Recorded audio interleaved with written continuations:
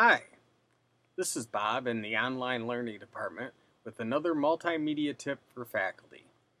I often hear faculty say that they would like an easier way to handle course and student documents.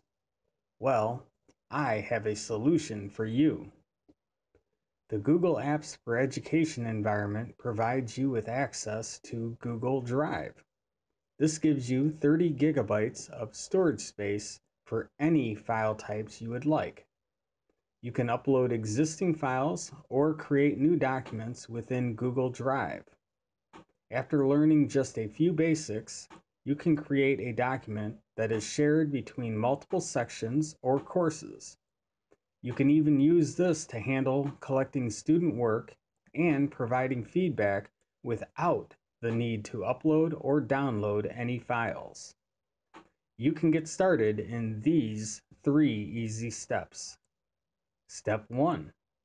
Log into MyWCC and click the Google Apps link in the Quick Links portlet. Step 2.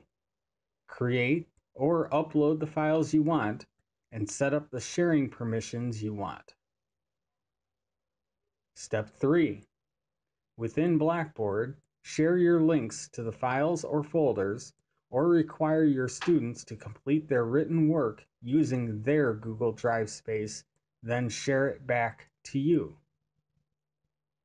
If you would like more assistance getting started, look for the upcoming session, Google Apps, Google Drive, being offered by the Online Learning Department.